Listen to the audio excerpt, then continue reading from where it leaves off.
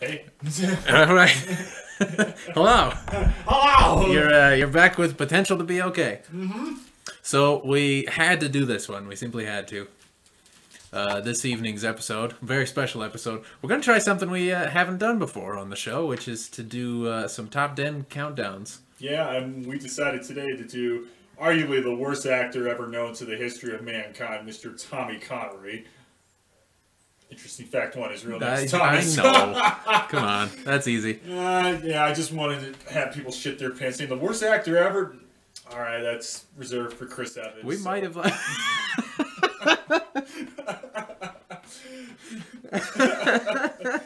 I was gonna say some people might have switched it off already. They're like, well, this is outrageous. You know, he was a goddamn perfect. He was not a damn it. Yeah. So was Elton John. That doesn't make you incredible.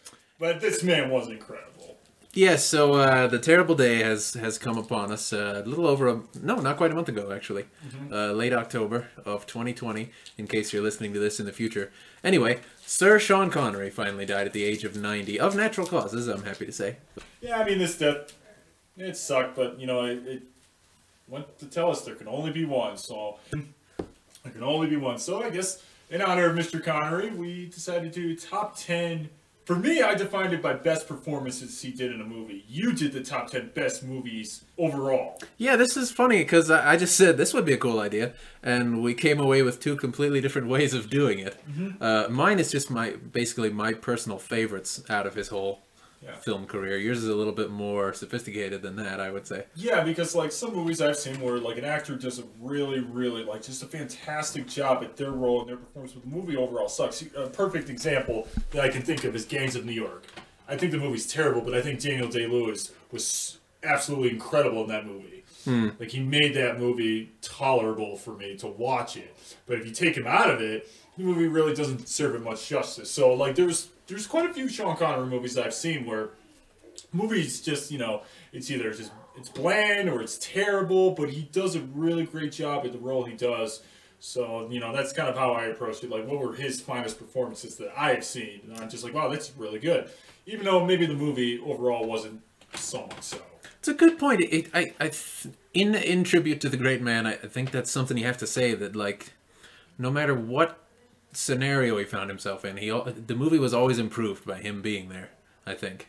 He never felt silly in a role. He always treated it like with absolute professionalism. Yeah. And somehow that's just like, you can make anything work if you just have There's certainly a difference between European actors and American actors. I think it certainly so. has that more of the Shakespearean quality, which I think you kind of mentioned, like the grace, the eloquency, you know, the seriousness to role that they really took to heart. I mean, you don't really find many people, like you can find in the Broadway actors, but they don't really translate here to like, you know, Hollywood movies overall, really. But over there, you know, it's kind of where like a lot of the European actors kind of get their start right here. And, you know, Sean Connery, he didn't even start off as an actor. He was like a coffin maker. He was like a milkman before he really got picked up. And, you know, he did some modeling. And I think he was also in the Navy at one point.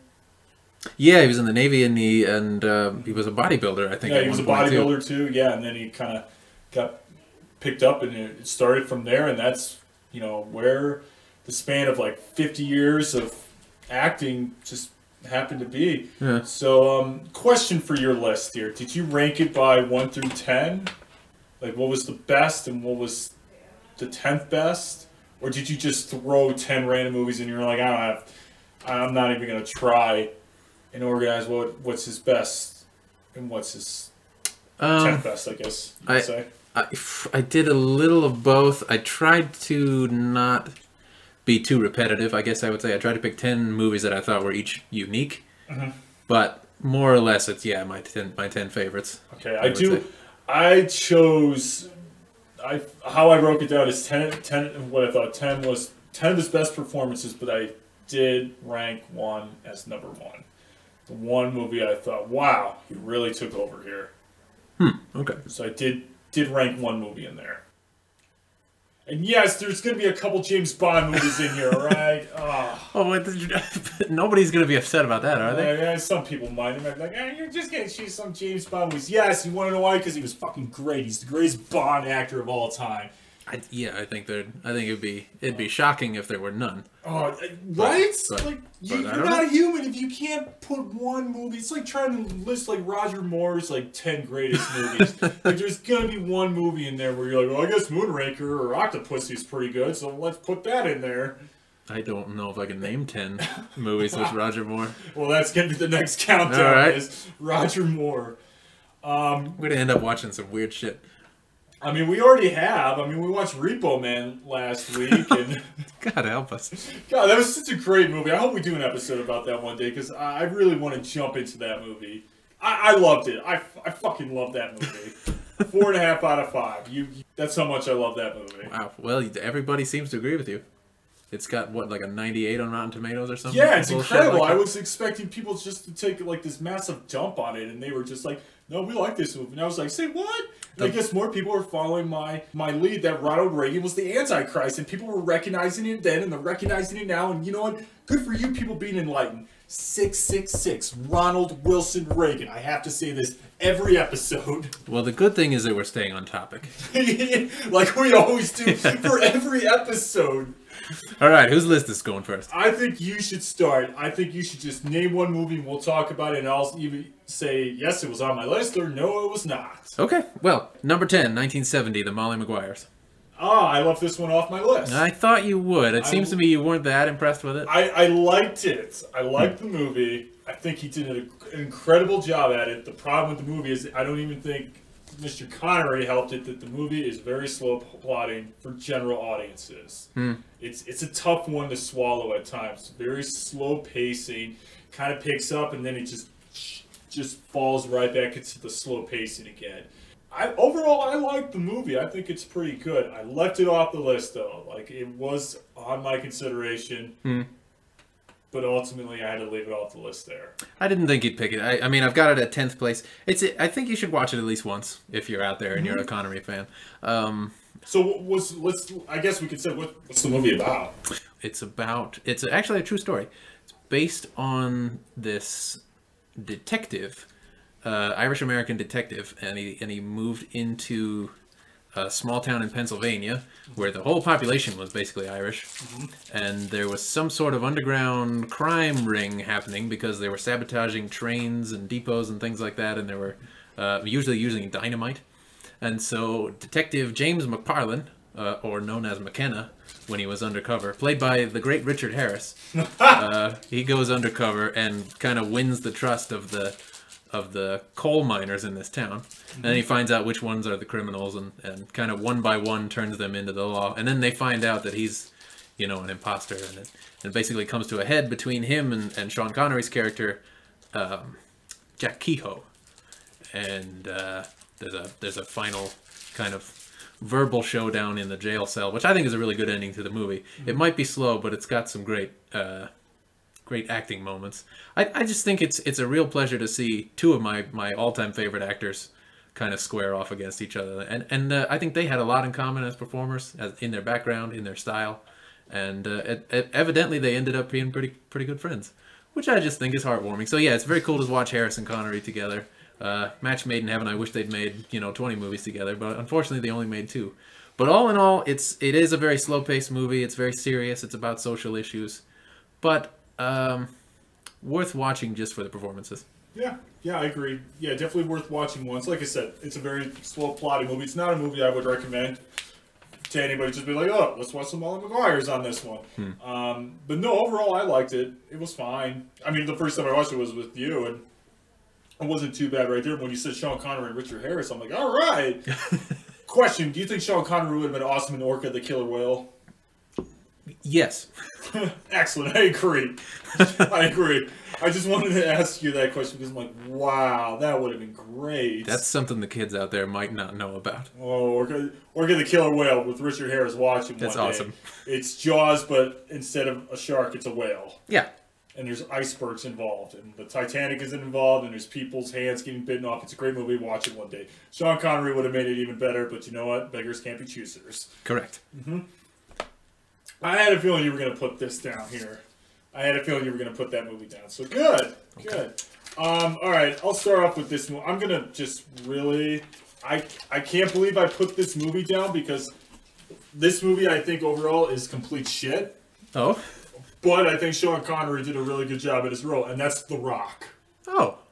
I hate Michael Bay, as you know. And the movie is about these this group of, I think they're like former, I won't say like CIA agents, but some kind of like special forces group that take over Alcatraz. And they basically want their demands met. And basically they're, even though they're played as the bad guys, they're kind of like the good guys because they just want their soldiers to be taken care of after, you know, they came home from war. So they kind of they steal this biological weapon and they're going to release it, even though they had no intentions. All they wanted was just to be recognized and get their benefits and go home and everybody have a good night. But the United States government, you know, doing what they do always with our veterans and stuff like that, decides, no. So they send these two special guys, Nicolas Cage and Sean Connery, to infiltrate into Alcatraz, take the bioweapon back, and, you know, take care of Ed Harris and his group of, as they call, terrorists, even though there's these bunch of special forces guys, and they just want to be recognized and they want to be taken care of, and that's it. So that's what the whole movie is about. Pretty action-packed, a lot of explosions. It's Michael Bay, but Sean Connery is just amazing in this film. So you rank this one based on his performance? His performance only. The movie, I would not. Makes sense. Like if there is this movie right here, if there is nothing on TV, if there is nothing on any of the streaming channels at all, and you're just bored out of your mind, but you want to watch a movie, but you don't know what to choose, this is the only time I would recommend this movie. Other than that, if you never see this movie in your life, you'll be okay. It came out in, I want to say, 96, 97. Something like, it's late 90s, yeah. Sean Connery is absolutely great. And I'll give Ed Harris credit, too. I think Ed Harris does a fine job as the, quote, villain. He is very good in that. Yeah, and so they do a good job. I mean, Sean Connery is still, like, you know, he's getting up in age, but he's still, you know, he's still with it. He's about 7 years out of Indiana Jones and the Last Crusade. So he looks really good, too, for his age in that movie, too. It looked like he kind of worked out a little bit. You know, he still has the sharp skills of his acting. You know, he's a badass in this movie, too. And he's got that witty sense of humor as well. And he's fantastic in this movie. The rest of the movie's crap, though. I have to say, I mean, it is Michael Bay, but all in all... It's the better of his films, but that's not saying much. No, it's not. But I overall, as an action movie, I think it's enjoyable. It's not. It didn't make my top 10, yeah. But it's not my favorite action movies, but it is what it is. I think it's fun. Yeah, and it's one of those that maybe wouldn't be as great as it is if it didn't have Sean. But that's just how it works. Yeah, I mean, he makes everything better. Yeah, this movie would have been so much worse without him. It really would. I would have liked seeing Sean Connery in Ed Harris's role, rather. I think that would have been. I think that would have been even more interesting. Then again, he has played a role similar to that, but we'll see if that makes one of our lists here. Very interesting. Okay, what do you got next? Okay, 9th place on my list is Robin and Marian. I had that on my list, Did you now? I did. I had that on my list. I wrote that down as number 7 for me. Wow. Even though I really didn't give any of these much rank except for number 1, but that was on my list too. Okay. And that is one of the movies I said... Actually, I think I had... No, that was one of the movies I said, no, you would not put that on there. Well, I did. You did. You did. I didn't know you'd ever seen it. I think you and no, we didn't watch it together, but I did. I think I probably watched it over one of the breaks. First time I watched it, it was really good. It came out in the late 70s. You know, I mean, how many times have we seen so many adaptations of the same Robin Hood story over and over again? About a dozen, I would say. About one too many, I would say. But you know, this one had a different take on the Robin Hood kind of story, and you know, it does show Robin Hood much older. I mean, it's Sean Connery, so he was losing his hair by then. So maybe after doing Zardoz, maybe that's what happened. The great thing about Sean is he existed outside of time, because he was about 45 in this movie, but he looked more like he was 65. Yeah, so he could easily play an old man, but with the energy of somebody half the age, and just I don't know. I think he was a perfect Robin Hood. Something not human about the man. Yeah, he was a perfect Robin Hood. But yeah, this is another one that's, if I watch it with people, as I've done a couple times, they always tell me that it's really slow, and you know, I guess I'm just gonna have to concede to that. I don't find it that bad. I mean, the biggest thing I love about it is it's got one of the best casts that ever was put together for a movie. So it is about Robin Hood as an older man, comes back from the Crusades, reunites with Marion, fights the sheriff one last time. So some familiarity to the story, but it's also about him as a much older guy with more regrets, more frailties, a little vulnerable side that we get to see to Sean. That's kind of rare to see in his movies. I think it's an amazing performance by him and by the great Audrey Hepburn as Marion, the great Richard Harris as King Richard the Lionheart, and of course Robert Shaw as the Sheriff of Nottingham. Robert Shaw. I have a feeling we're going to be going to another movie. He might return. Yeah, he might return soon. Anyway, just an incredible choice of actors to play these parts, and I'm kind of shocked that they all came together to do this. But Richard Lester directed it, who had done the movies with the Beatles, A Hard Day's Night and Help, and then he did the Three Musketeers movies, which, if anybody hasn't seen, I recommend. I think they're a whole lot of fun. And then a slightly later, 1976, he does Robin and Marion with this, like, not quite all-star cast, but this very sturdy British starting lineup of people famous for doing serious work. And yeah, so it does kind of play out more like a Shakespeare play than like, you know, an exciting Errol Flynn type of Robin Hood movie. Yeah. But I think it has a lot of maturity. I think it's a smart, interesting, heartfelt movie. If you want to watch something with your mom or your grandma, this is a pretty good one. It's a pretty good one too, and like you said, it's kind of like Robin Hood's last run, kind of his last hurrah. Yeah, I guess, which was a new take on Robin Hood in some ways. And I enjoy Robin Hood a lot more than I enjoy kind of the action-packed, nonstop Ridley Scott type of thing. You know, that's just me. I think Robin Hood just kind of we don't need like action-packed battle sequences for Robin Hood. It's just guy steals money from the rich, gives it to the poor. We don't need, you know, it's really about the characters in the forest rather than just the battles and everything. I agree that I couldn't put this movie off the list. I enjoyed it a lot. First time I watched it, I really enjoyed it. And you know what? I'm not the biggest Robin Hood fan, but this one I really got behind. Yeah, I think it's pretty enjoyable. Yeah, I have to say there are a couple of pretty cool fight scenes. The whole movie's not about that, but you still get a little action in there. Yeah. Well, speaking of action, I guess I'll name one off the list, and I'm pretty sure you and I both have this movie on the list. Highlander. Well, I'm not going to give away any spoilers. So, continue. Highlander. I put this on the list. Number 9 for you? Was it number 9? I actually just randomly grabbed this one out. Oh, well, what the hell? Well, like I said, I had all of them except one. Oh, okay. Ranked on there. So Highlander, this was on my list. It's a fantastic action movie. It came out, what, 86? 1986, yes. 86. So, you know, basically the movie revolves around all these immortals killing each other until there can, as the quote says, there can only be one, but they would go into these sword fights and they would behead each other. Supposedly, the story goes is that once you behead all the Highlanders, you gain like this enormous absolute power and knowledge of all. Yes. And that's how the story goes.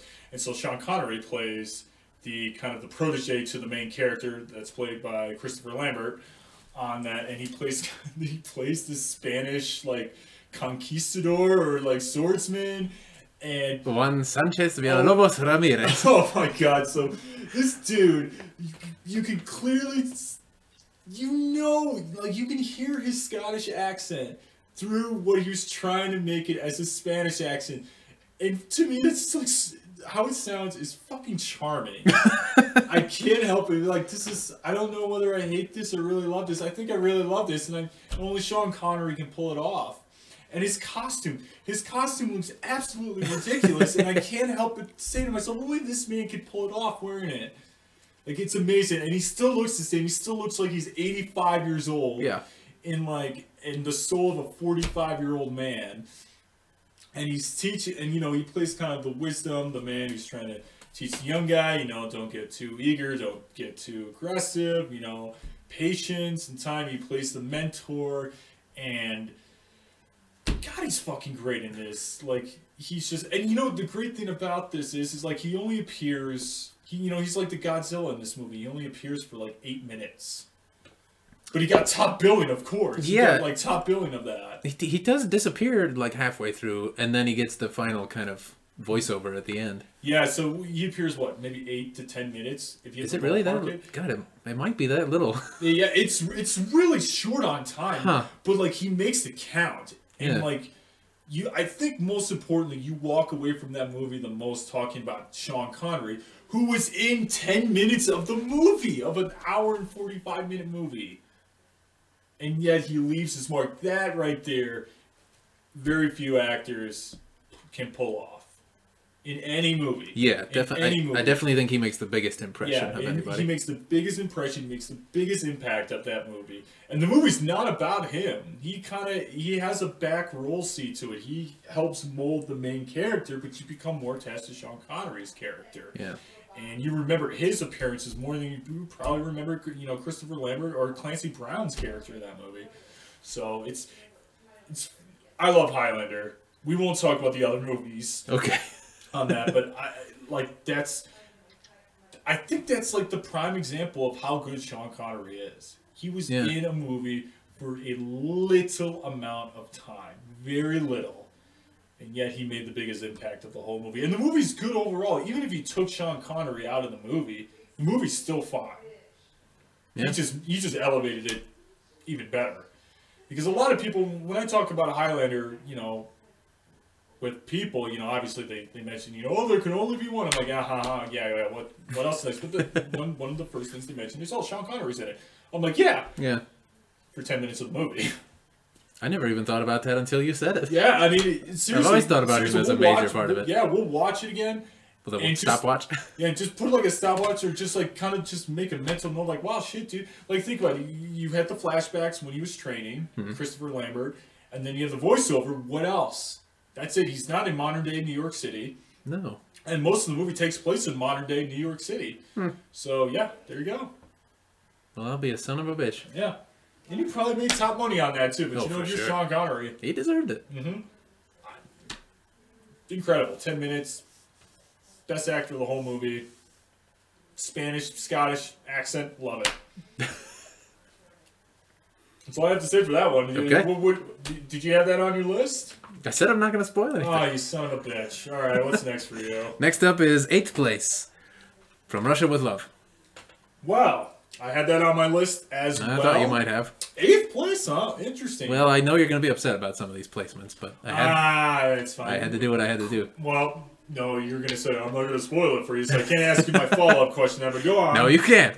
You have to wait. Well, Robert Shaw makes another Robert Shaw is back with us again, and in terms of ranking these movies, based on how much I love them, the biggest thing you have to say is Robert Shaw, greatest Bond villain that ever was or ever will be, in my opinion. Well, moving on. Top 5. I'm put him in top 5. All right. It's not the one with it's very early. It's second movie in the James Bond series. If you don't count Casino Royale, yeah. Well, right. So it's before a lot of the traditions got started. So it doesn't even have the Aston Martin. It doesn't have as many beautiful Goyles and explosions and things. Very few gadgets, yeah. Yeah, but I do think it's a really solid watch from start to finish. And there's beautiful locations and takes place on a train. Like there's a lot of stuff on a train. There's a lot of stuff on a train. But that's... It might not be the last time that's how they do things. That's how they do things in Europe. But, for me, the biggest centerpiece to it is the confrontation in the train between Sean Connery and Robert Shaw as Mr. Grant. Yeah, I think what's one of the most interesting things about this movie, and you don't really see it with many Bond movies. There's a couple, but not as good as this, is the interaction between Robert Shaw and Sean Connery. Robert Shaw is basically stalking him because he was hired to kill him, and you see the scene in the beginning where they did all the Sean Connery lookalikes, and they're in the training seminar in the garden maze, the labyrinth, and Robert Shaw basically kills all of them. So he's basically training. He's hired by Spectre to go in and just kill him. So he's like, he's seeking out his prey, he's getting to know his prey, and just the dialogue interaction between the two of them is just fantastic in this movie. It's the best interaction between a villain and James Bond in any Bond movie, I think. That one I can place number one for sure. I guess we'll settle on that then. Yeah, that one I can definitely agree with. No disrespect to Mr. Sean Bean on that, but it's just, you won't find that in any other Bond movie right now, and I think that's something that kind of lacks in 007 movies nowadays, and something that's lacked for a long time too. But this one right here, it was perfect. It was perfect. In this movie overall for Bonds, it ranks in my top 5, probably top 3. I would say. Yeah, I think I'd be with you. Yeah, and Sean Connery, I think Dr. No put him on the map for like mainstream audiences, but I think From Russia with Love really put him in the echelons of like, okay, we have our Bond. Yeah. Because I know Ian Fleming, he didn't want Sean Connery as James Bond because he wasn't English. He was Scottish. But then after he saw his performances, he realized, nope, this is the perfect guy right here. And I think this movie just helps him confirm that a bit more. That is, I'd forgotten to mention that, but yeah, he was a very controversial choice because a Fleming thought of him as this like inarticulate, big burly football playing kind of guy, and he won't have any kind of sophistication. He won't know what drinks to order at a bar or whatever, to be suave and cool and classy like James Bond. And yet he, with study and dedication, he managed to play the part exactly right. And from what I've read, at the very end, Ian Fleming admitted that he was the right guy and gave him his blessing. Yeah. So yeah, I mean, I have no disagreements about this movie. It's wonderful, and I do miss, like, sometimes, like, I know the appeal of James Bond is the gadgets and just violence and all that. But, this movie, most of that is gone. It really depends on who the actor is. And Sean Connery carried that really well. I don't know, to be honest, I don't know if any of the other Bond actors could have pulled this off. No, maybe that's why I like it so much. It is missing a lot of that stuff that we all love. But you also get to see him solve the case, with his brain. It's kind of more like a detective story. Yeah, it's the only time we kind of see James Bond as a detective more than a secret spy. Yeah. Which in ways secret spies are detectives. They're just secret. Exactly. So no, that's on my list. I can't disagree with that.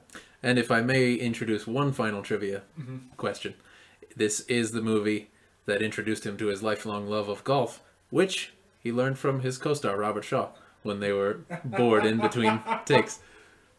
And I just think that's maybe my favorite fact ever. Oh, and so while we're on the subject of golf, I might as well segue into another movie that I have on here that involves a little bit of golf, and that's Goldfinger. I knew it would be there. And Goldfinger, yeah. Do you expect me to talk? No, Mr. Bond, I expect you to die. We're going to get sued for that. Oh, I know. Goldfinger's going to come back, and he's going to paint us gold. Once again, Sean Connery comes back. This is the third Bond movie, and he just... The gadgets are back, and now we're getting back into the introduction of what would become modern day Bond. But sure, he carries us in there, and I think he's just fucking fantastic. His dialogue in this movie is just so witty and so clever. Yeah, I think Goldfinger was the right movie to make as the third one in the series, because From Russia with Love was a pretty serious, pretty hard hitting action movie. And Goldfinger was like, what if we just made, something totally off the wall? What if we throw in all the jokes and cars and gadgets and beautiful babes and everything you can think of? It's like, this one is a lot more fun. Yeah, it's a lot of fun. The golf scene is what I'm thinking of how witty he got in this movie, where he kind of just fooled him by finding a different ball and finding out Goldfinger cheated, and he kind of just rubbed it in his face and got him disqualified on purpose, and he played it off so coolly, just like, oh, yeah. Yeah, in the 21st century, you'll never have a movie where you beat the villain by substituting a golf ball. But he did it! He fucking did it. And I do love that scene. Just crushes the ball in his bare hands. He just gives it back to him, and he just kind of, like, drops it. Just like, oh, my. And we should spend a moment to talk about Oddball. Or Odd Job. Right? Odd Job, yeah. Oddball is Donald Sutherland in Kelly's Heroes. Odd Job is who I'm thinking of. Oh, man. I think he was a professional wrestler in Japan. I think so, yeah. And so, yeah, he just he killed people with his hat. Yes, that's what I'm getting at. Yeah, there's really not like the dude literally took off his hat, threw it like a frisbee, and it sliced that statue's head off. Yeah. How fucking awesome is that? Well, it's... I miss that kind of shit. That's the kind of bullshit I want to see in movies. Yeah, no kidding. kidding. No more Michael Bay explosions. No more lightsabers. Just give me somebody who takes off the hat and just throws it and slices people. That's what I want in my movies now. I want bullshit like that. And not to spoil anything, but also when it gets stuck in between the bars and they electrocute him. Oh, yeah. Ah! Nothing is better than that. Oh, it's great. Well, one thing is better than that, which is the idea that they're going to irradiate all the gold in Fort Knox so that they have to buy money from Dr. Goldfinger. I will destroy the United States economy. I think he got hired by the Chinese government to do that. I think that's how it went in the whatever. movie. Something like, so Mao Zedong's so desperate for money. It's just, you realize you're going to owe this man more money that you don't even have? Doesn't matter. My name is Pussy Galore. Oh, I must be dreaming. I'm hoping he just won off that. He just like, he forgot as long as I'm like, I must be dreaming. That is great. My favorite thing is when he tells Goldfinger how many millions of innocent people will die. And he says, American motorists kill twice that many in a year. Oh, man, leave it to realism for James Bond movies. Yeah, Goldfinger's in my top 5. I knew it would be. Yeah, it's a gem, that's for sure. It is. It's a golden gem. Indeed. It is. It's a great movie, and Sean Connery, once again, like I said, like there's certain actors who just couldn't pull this role off. Like if we had put Daniel Craig or Pierce Brosnan or Timothy Dalton in Goldfinger, I don't know if Goldfinger would be that successful, or we would enjoy it as much. No, it takes really a one-of-a-kind person to do it, which is why we're doing a whole tribute episode about him. But I mean, the dude looks fucking great playing golf. Like, can we ask for more?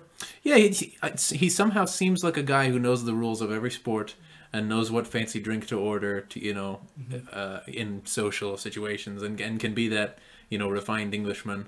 But also looks like somebody who would beat you into a bloody pulp, I mean, with no effort. The first scene showed us that when he goes back to his hotel room and the girl is there, and then he's just like, all right. And then, the guy comes in, he breaks in, and he electrocutes him, and he beats up the girl because she tries to kill him. And, he says something when he, like, consider this our last date or something like that. I mean, it's a great movie. I totally...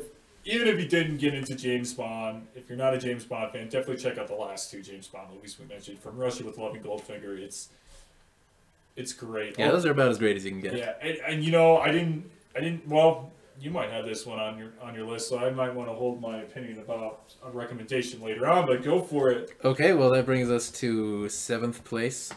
And things get a little lighter because I put Darby O'Gill and the Little People at number 7 on my list. I have not seen this movie. Oh, well, I was about to say, you'll love it. I don't know if you will. All right. I personally do.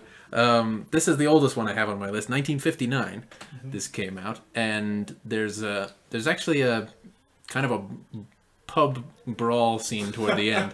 And the producers who are watching it were thinking about making a James Bond movie series, and that scene is what convinced them that this would be the right guy. Okay. So it's very early in his career. It was the first time I think his name was anywhere close to the title of the movie. He's like the 4th most important character.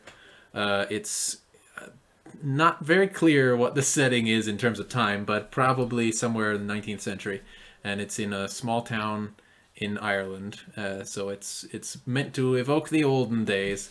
And it's about a little old Irish gentleman, Darby O'Gill, played by Albert Sharp, who's basically the local town drunk. And he has this long-standing kind of, like, rivalry with Brian, the king of the leprechauns.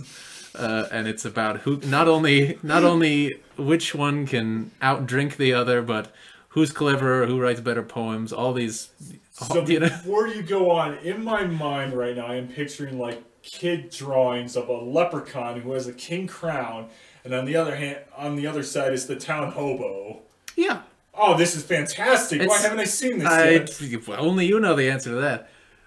So it's so it's Disney. It's the complete opposite of something like The Rock, I guess. But it's this really enjoyable movie. It's just sweet and innocent. It's about trying to get one over on the King of the Leprechauns so he can get his 3 wishes and his pot of gold. So the Mickey Mouse ears are in Ireland now. They're the reason for all the potato famine. Correct. Oh, I knew it. I knew this was. I knew Disney was involved. Nothing is safe. Oh, Steamboat Willie, you strike again. Nothing is safe. Best. So it's very sweet, very charming. It's a movie you can watch with your kids probably. Okay. And Sean plays this character who is new in town and gets hired to work the fields. And of course he doesn't believe in the leprechauns, the little people, until Darby wins him over to his way of thinking. The little people. The little people. And oh, I know the answer to this, but I'm kind of hoping you tell me in some kind of screwed up time warp way that Warwick Davis is in this movie. I don't think he'd even been born yet. I know, but I'm just hoping you say this, and in reality you're telling me, oh, he's really like 92 years old and he's still kicking it well. Damn it. There's leprechauns here? That wasn't a metaphor? This is the real deal. Real leprechauns. No, it's not a metaphor. What the hell are you talking about? So when you first mentioned to me about leprechauns, I'm like, okay, what kind of fucking metaphor is this? Oh, I see. And then you're like, Disney, I'm like, oh, this isn't a metaphor. This is real leprechauns. What the hell? There's the town drunk, the king of the leprechauns, 4-leaf clovers, and pots of golds at the end of the rainbow, and Lucky Charms. Oh, yeah. That's all. That's the all. biggest stereotypes of all of Ireland, and I love it. It's wonderful. Oh, it's great. I got nothing bad to say about it. So why didn't Sean believe in that? He was a realist. He's just like, leprechauns ain't fucking real. I've never found pots of gold. Well, he's from that generation. He's a youngster. Is he playing golf in this movie? No, because he hadn't met Robert Shaw just yet. I see. Damn but he does get a musical number. Ooh, okay. And maybe I shouldn't spoil anything else. Okay, you got my vote to watch this movie. It's great. I mean, obviously it's in my top 10. So, wow. So you go.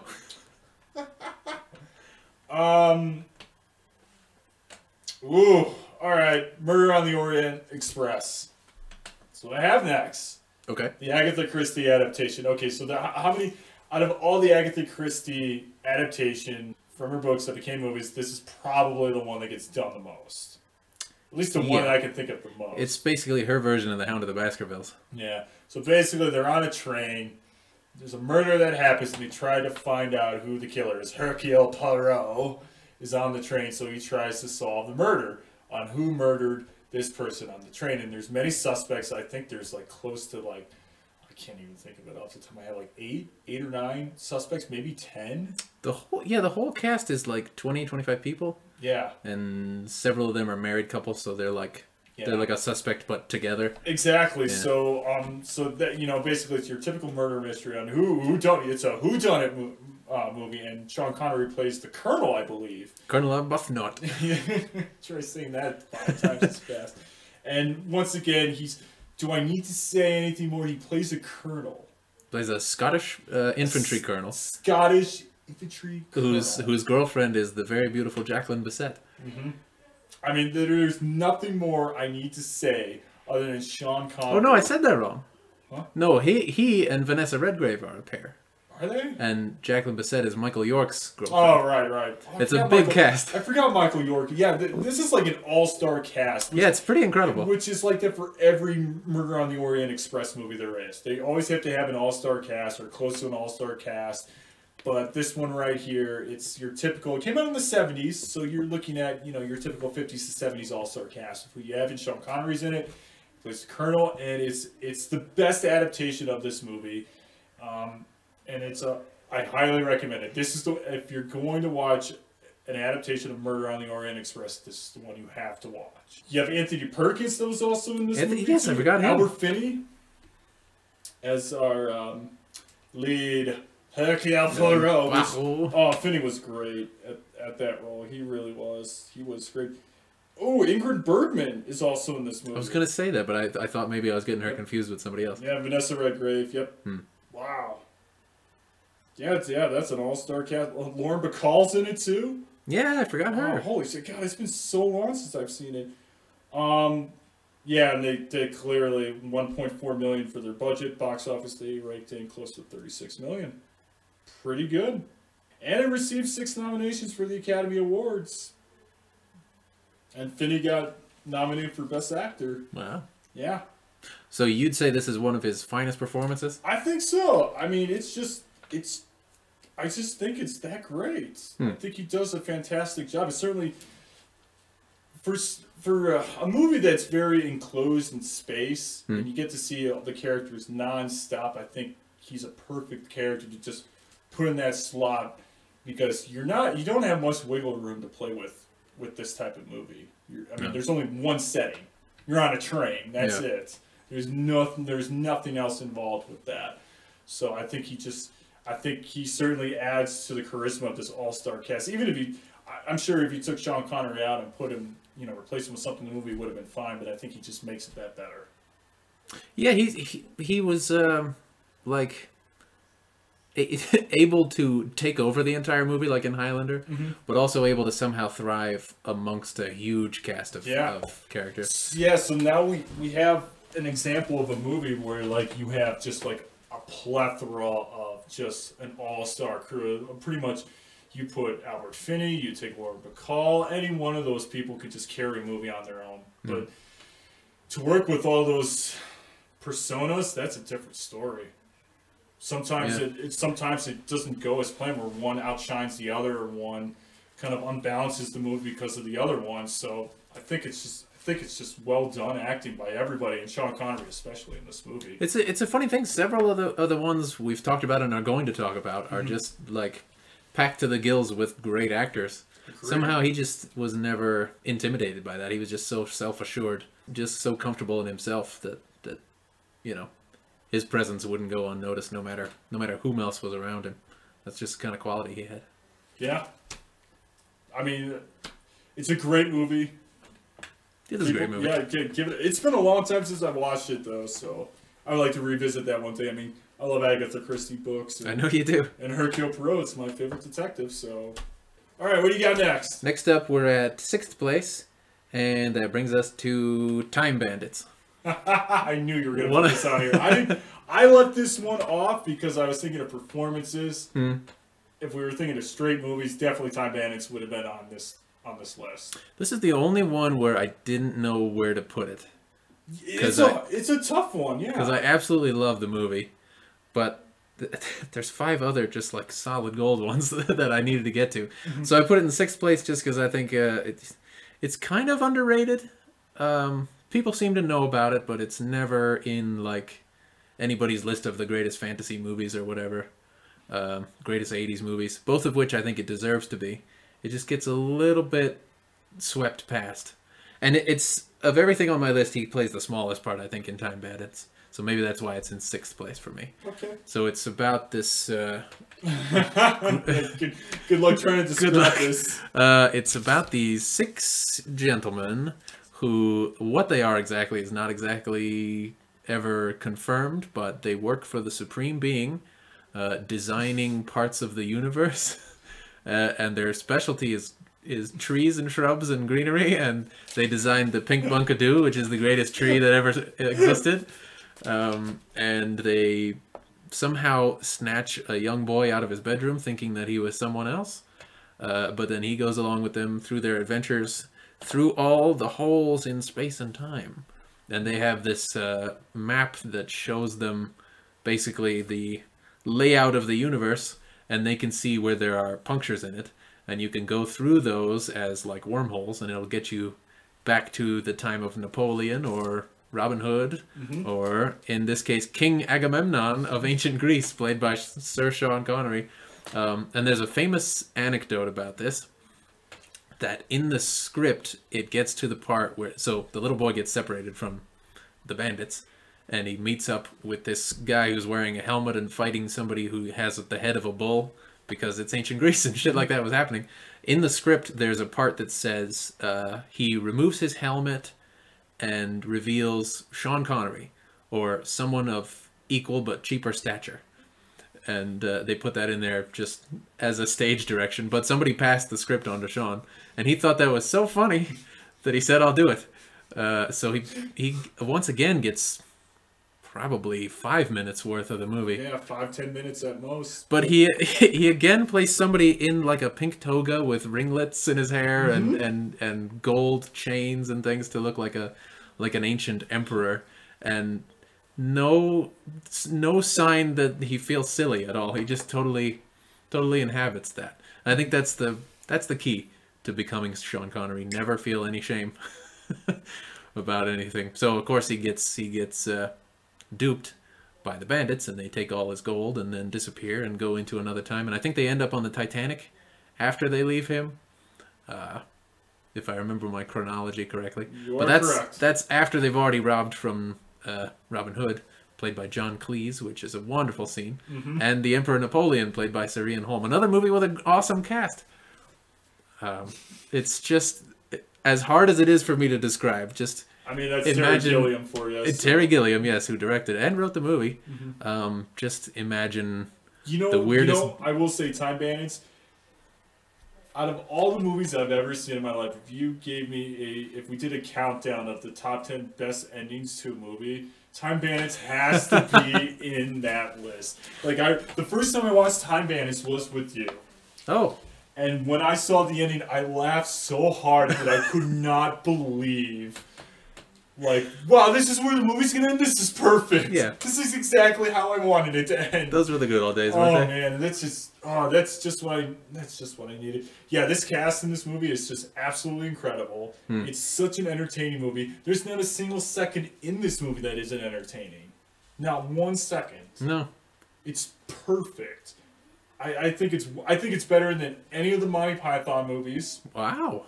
I think it's that's how highly I think of Time Bandits. Gee. Yeah, I think it's Gilliam's finest work, and he's got some good ones too. He's got some really good stuff, but I think Time Bandits to me is my favorite of his. And he had the power to pull all these great actors like Ian Holm and obviously our boy Sean Connery into these movies, and Sean makes the best of his 10 minutes worth of fame in here.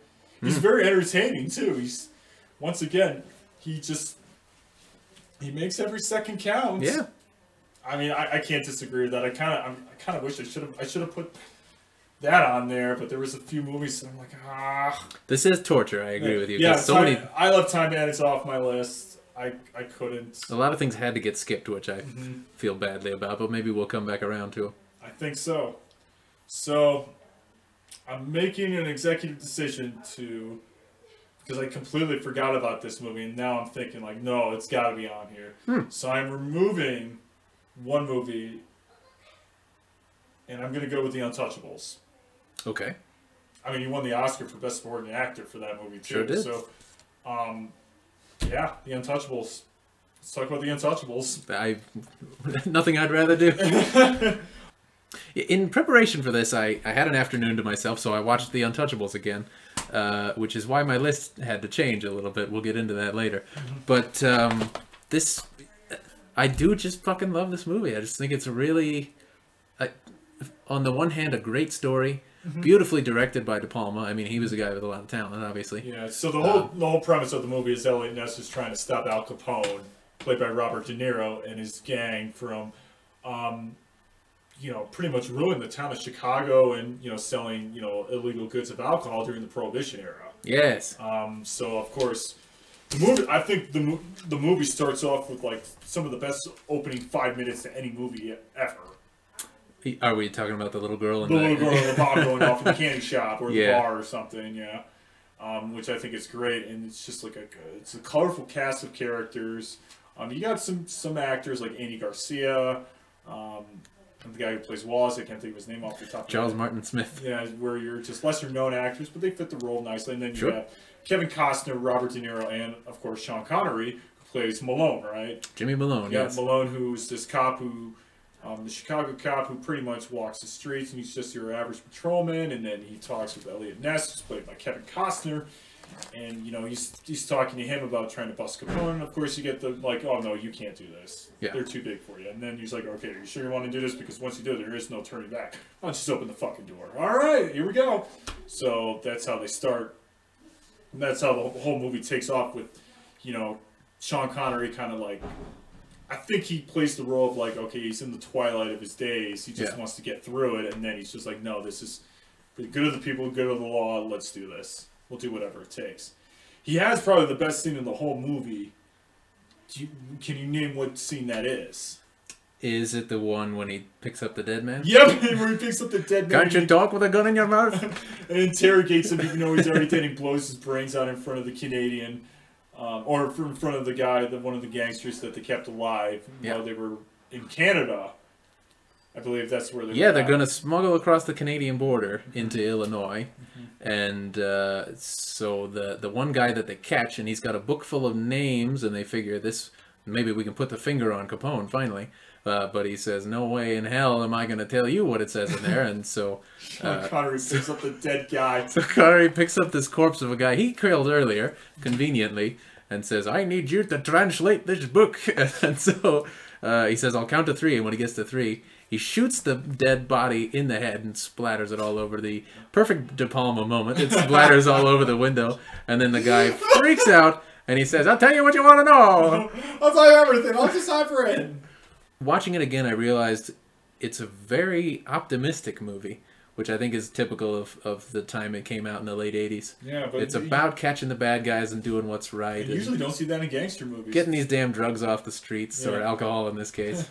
But it's kind of ironic at the end of the movie when, you know, they get Capone for tax evasion. Yeah. Which is how it really happened. They got Capone for tax evasion, and Kevin Costner walks out on the street, and the reporter stops him. And he's just talking, you know, you're the guy who took out Al Capone. He's just like, you know, we did what we had to do. And then he's just like, well, did you hear?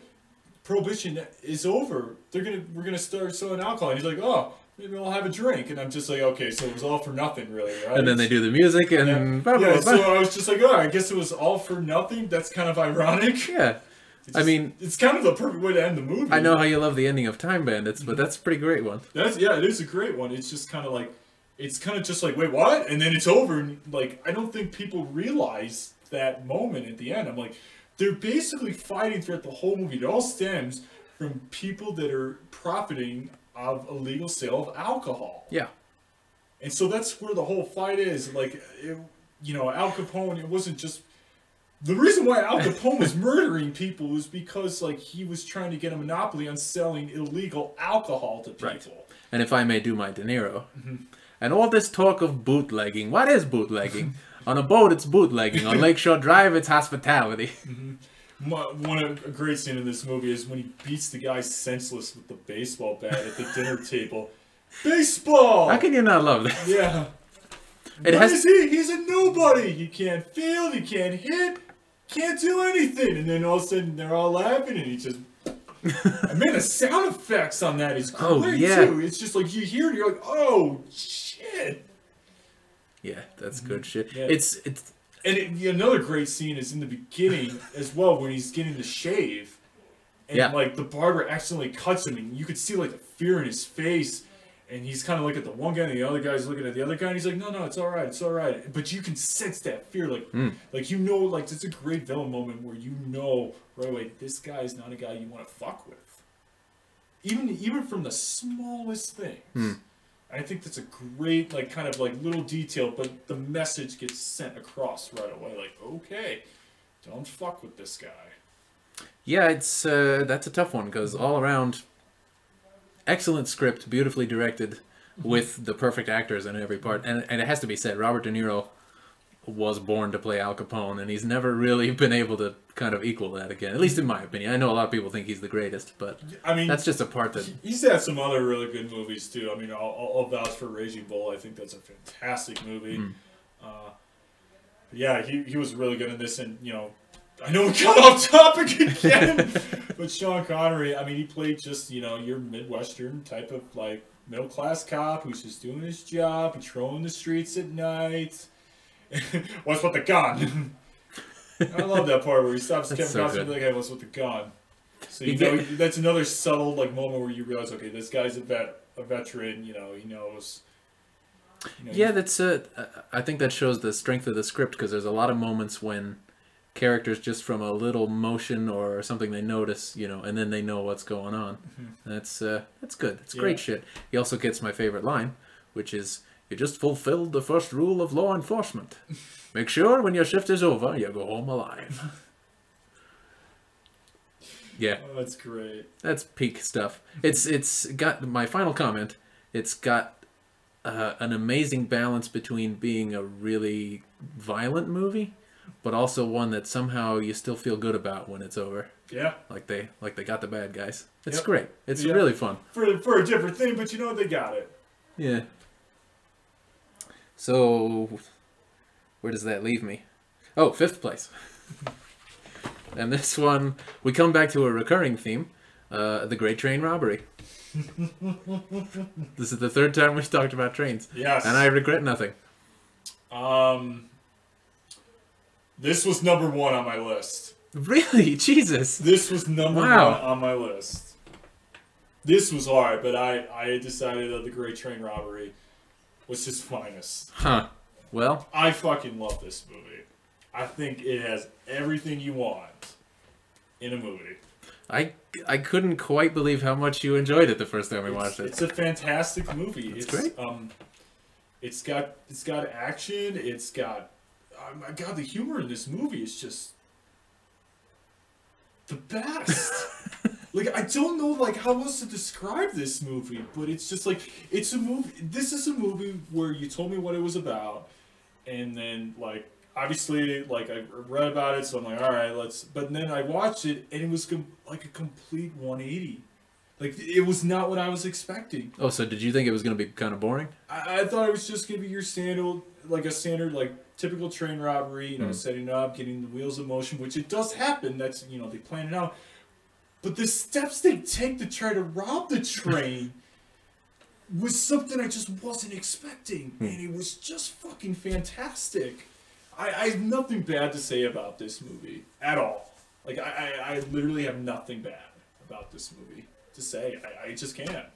It's another one where I feel bad about putting it in 5th place because it easily could be 1st, but I had a lot of great ones to get to. Mm-hmm. But yeah, surprise is probably what everybody experiences when they watch it because it seems like this movie nobody's ever heard of, and then it turns out to be this phenomenal movie. It's a phenomenal movie. I recommend it to anybody. That's how highly I think of this movie. It is great. Yeah. So go. I guess we should talk about what the movie's about. Well, it's slightly based on a real event, although I think all the characters are made up for it, or their names are changed or whatever. So Connery plays Edward Pierce, who is a thief. Of great skill, and he's basically masquerading as somebody who's high class in London society, but he's just putting on that show because he really wants to get the gold. And there's a shipment of gold on a train between London and Folkestone, and it's to pay the soldiers of the Crimean War. That's their wages. Mm-hmm. So they have to figure out how to get on board the train, how to get into the train compartment, how to crack the safe where the gold is, how to remove the gold and replace it in the bags with something of a similar weight, lead bars in this case, get back out and get back into their train car and act like nothing happened. And that takes up about 2 hours worth of planning of the movie. And then the finale is Sean climbing out of his train compartment and on foot making it away across the back of the train to the very far, to the caboose where the gold is, and then lower himself with ropes and get in. And all of this he did himself. He refused to use a stunt double. So you're really seeing Sean the entire time, which I think is one of the coolest things I've ever seen. Yeah. And then, of course, he has compatriots. He has Donald Sutherland as an expert safecracker. And he also... can steal. They have to figure out elaborate ways to steal the keys so that he can make impressions of them in a wax palette, basically, and then he can make reproductions of them, so they can use the fake keys to get into the safe and grab the gold and make out of there with all the money. And that's the plot, and and the reason it's so fucking great is because they, like, for the entire runtime of the movie, they never run out of set pieces, clever ways of figuring out how to get the keys, how to get the gold, how to get what they want, how to fool the rich people into giving up their secrets. The exceptional Leslie Ann Down uses her feminine wiles to lure it out of some of them. And it's really charming, funny, entertaining. I think fast-paced, personally. Story about these scumbags of the criminal underworld who you still want to root for just because it's such a huge task that they're... fuck war. Give it to the criminals. Yeah. It's a movie that I love to death, and I'd be happy to put it in first place. I just kind of... Yeah, I can't say anything more about this movie. I really can't. It's great. It's great. The more I thought about his performance in this movie, the more I was just like, I have to put this as number one. Wow. Because I also read about the stunt doubling thing. I think that's the only movie I actually read where he actually did his own stunts. That's pretty high on my list too. And it's just, and you know, there's nothing like mind blowing in terms of like special effects or, you know, choreography of this movie. Like it's pretty much what you see is what you get with this movie. But like the simplicity of this movie really makes this movie shine. And once again, Sean Connery being Sean Connery makes it worth it. Yeah, I mean, the story couldn't be any more straightforward. Yeah, it's pretty much straightforward. It's just like a bunch of dudes want to rob a train. I think what's extraordinary about it is the way they were able to totally recreate the London of 1855.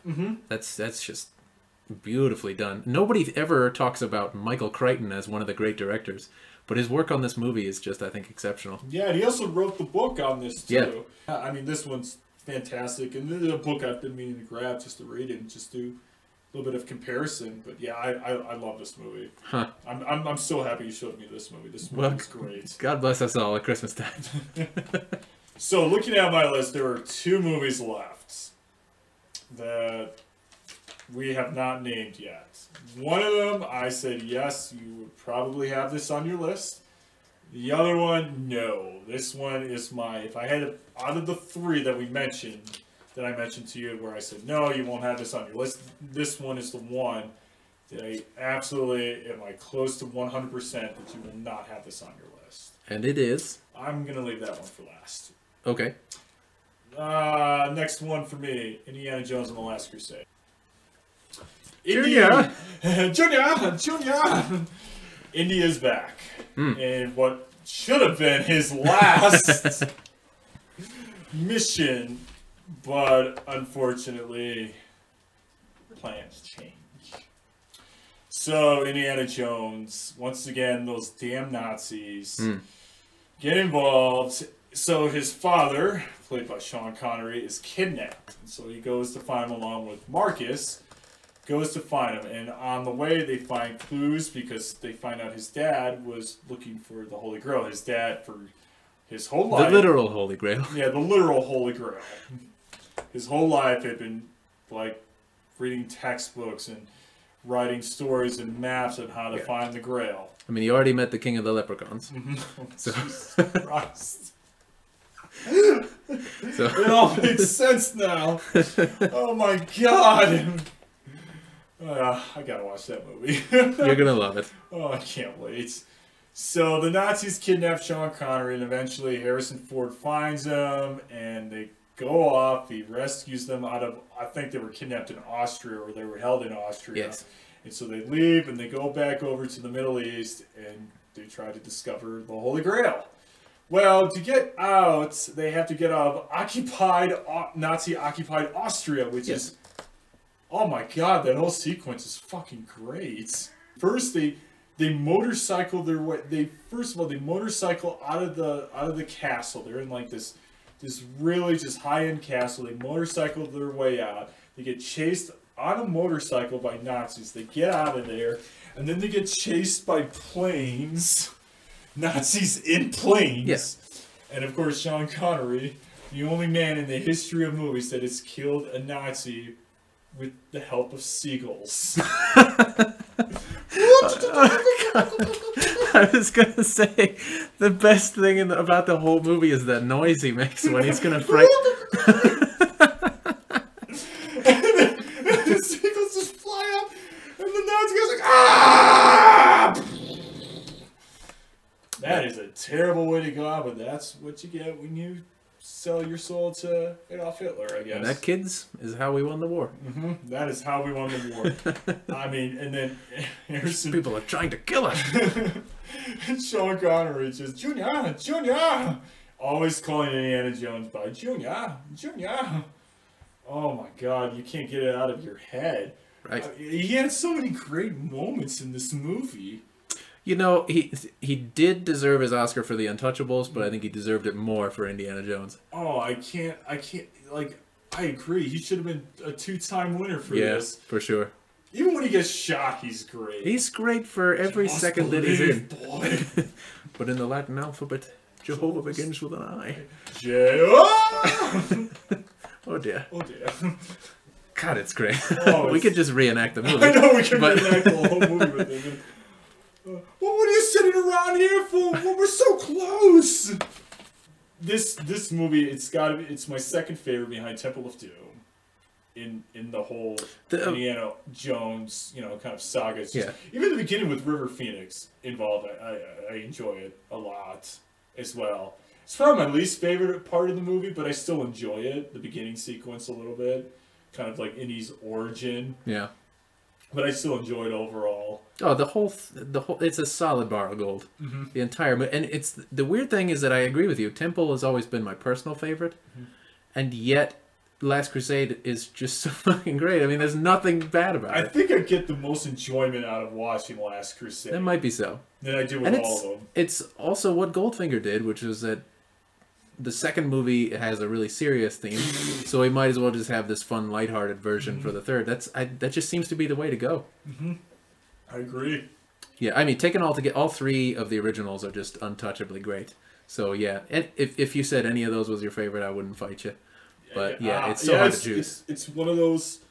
Yeah, it's just one of those movies where, and same thing with the original Star Wars 3. It's like if somebody mentioned to me Return of the Jedi or New Hope was their favorite of the 3, I would be like, yeah, I could see that. And same thing with Indiana Jones, the first 3, I could be like, okay, Raiders of the Lost Ark, Last Crusade, Temple of Doom, okay, yeah, this one's, God, it's such a fun movie to watch. It really is. It's really just a fun movie from start to finish. It's definitely a master class in how to make a great movie because I mean, you were talking about the action scenes.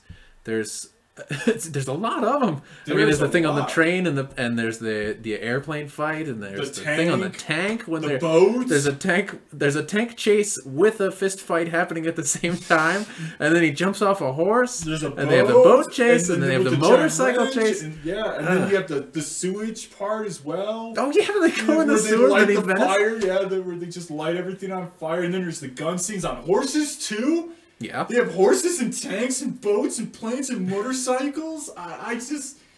They hit everything. Oh, there's also, I guess you can say the camels. The camels and the Hindenburg, oh yeah, the blimp. I couldn't think of it. What the fuck is that thing? Oh, the Zeppelin. Yeah, the Zeppelin. Zeppelin. That's right. Oh, that's great. Yeah, he was just Sean Connery reading the newspaper, and he's just like, Arr. God, it's good. Ticket, please. No ticket. Man, they just don't make them like that. I know, and if you put anybody else as Indiana Jones's dad, other than Sean Connery, would it have worked? No.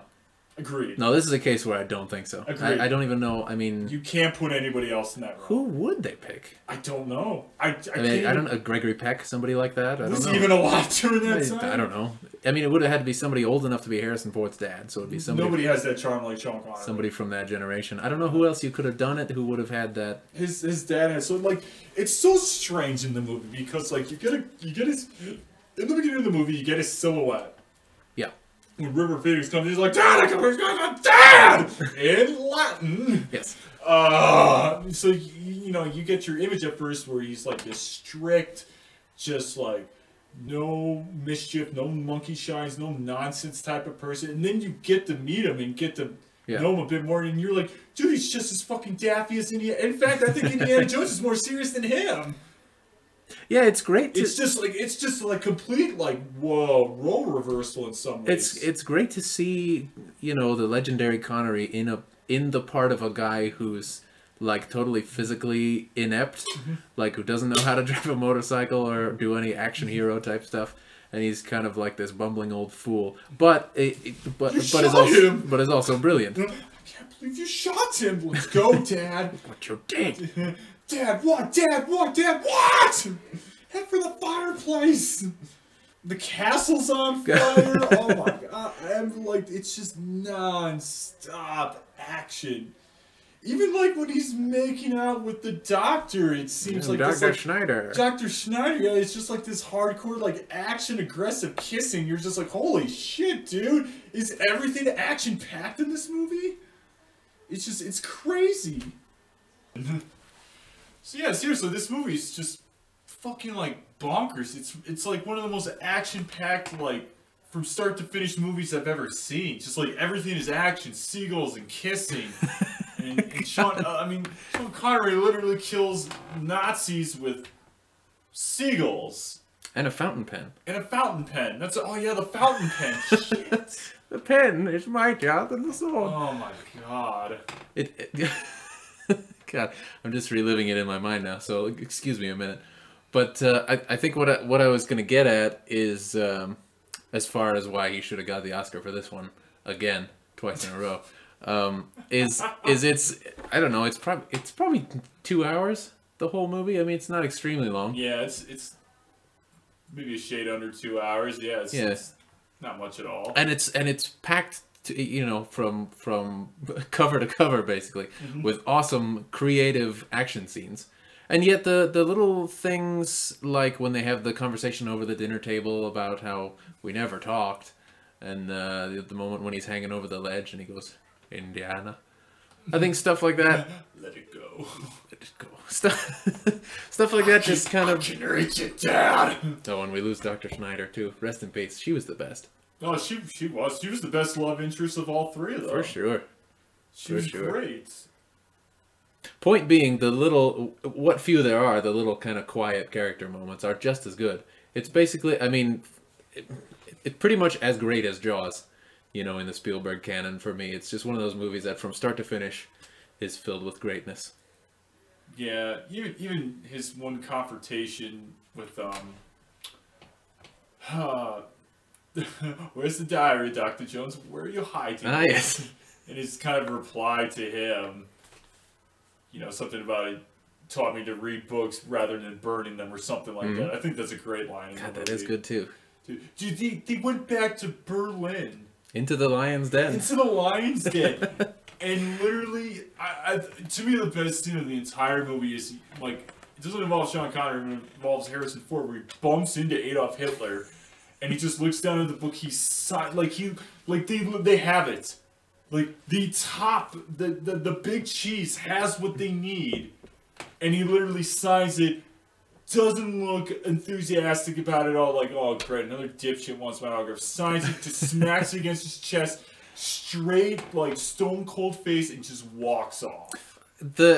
I had basically, from the time I was born, been watching the Indiana Jones movie, so I had kind of forgotten all the little comedy beats like that, like what they mean in the story, until I watched it with a couple of friends of mine who had never seen it. And I was like, what do you mean you've never seen it? But anyway, they'd never seen it. So I watched it, and like that moment, everybody just busted up crying with laughter when he writes Adolf Hitler in the diary, and then the no ticket scene when he punches him out the plane and stuff. So I think the Indiana Jones saga should have ended with Last Crusade. I mean, even the title says The Last Crusade, and they literally ride off into the sunset. Yeah, at the end. It's the last run. Just let Indy go in peace. Well, I have to say, whenever I marathon the series, I don't include the fourth one anyway. No, so nobody does. Nobody in the right mind in does. our hearts, there are only 3. Yeah, there is not one person I've ever met who likes the fourth movie that's seen it. I think that's universally accepted by all of us. Like, wow, that was pure shit. Well, I mean, do you agree? Do you agree that that's one of Connery's finest performances in any of his movies? Well, we'll get to certain of my opinions in a bit here, but yeah, definitely. Not only is he great in it, but it's so different from how you're used to seeing him. Yeah. As James Bond, you know. I think he makes that movie even better. Yeah, for sure. I really do. I think he's kind of just the sprinkles on top. Just really makes this movie complete. I mean, to have had, already 2 movies that are just picture perfect, start to finish, and like, the pressure must have been on, I think, to deliver when it comes to the third one. How can we make it bigger, better, awesome, cool, and have more weight, have more meaning, get the family aspect in there. All of it they just pulled off, and I think Sean was a big part of that for sure. Agreed. Disney, please, for the love of God, do not make any more Indiana Jones movies. Well, please. We'll see if they take our advice. They won't. They're whores. Capitalist whores.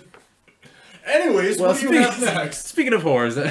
Oh, God. We left off with the Great Train Robbery, which brings... Well, this is going to be easy to clean out some of my list here, because at 4th place I have The Untouchables.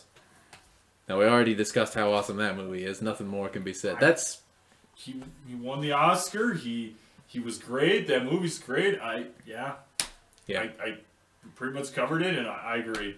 It originally was not on my list, but then the more I kept thinking about it, I'm like, it's gotta be on there. Yeah, that's been one of my favorites for a long time. I think I discovered it when I was like 12 or so. Yeah, it was always on TV. Yeah, I always noticed it on TV. By the way, do not watch it on TV. Buy the movie, because then you can just watch. It's like it's the same thing like watching Scarface. Like, I don't understand why people would watch Scarface on TV when it's going to be like 90% censored. Well, they don't know that, maybe. I know something. They can't be that dumb. I don't know. Can't be that dumb. They can't. I don't know. There's cocaine and guys getting sliced in half with a chainsaw. They can't. But who knows? Yes, agreed. What's next? Next up is 3rd place, which I put down Highlander. And I was going to say, and I don't care what you think, but apparently you agree with me, so... I like Highlander, and I think he like we mentioned, yeah, he's only in it for like 10 minutes.